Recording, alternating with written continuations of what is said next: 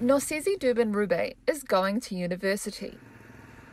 Why that's remarkable is that she's the first young woman to do so from Kenya's Shona community. Numbering around 3,500, they are stateless. Without nationality, they struggle to access basic services. It's like you are a ghost in the country that you are in, you don't exist.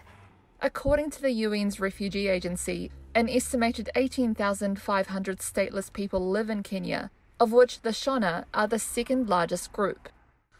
They arrived from the former Rhodesia, now Zimbabwe, in the 1960s, but according to a UNHCR spokeswoman, most were unaware of a 2-year window to get citizenship after Kenya gained independence in 1963. Their children and grandchildren, unable to prove their parents' identities, have also been unable to get citizenship, meaning hundreds of children miss out on a state education even though they were born in Kenya. Nosizi's mother, Angeline Mutenda, was not educated, but her children were not going to miss out. I resolved that Nosizi must get an education. Though she had no birth certificate for Nosizi, Angeline managed to get an antenatal clinic card. She used that to convince a primary school to enroll her daughter.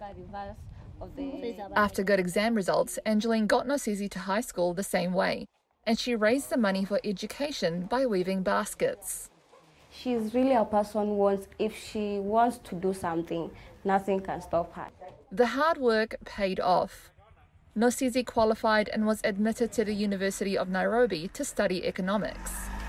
With the assistance of the UNHCR, the university made an exception and she was allowed to register without an identity card. Nosizi says she hopes one day to be legally recognized as a citizen. And there is hope for the Shona. In 2019, the Kenyan government issued Shona children with birth certificates, a vital step towards ending statelessness.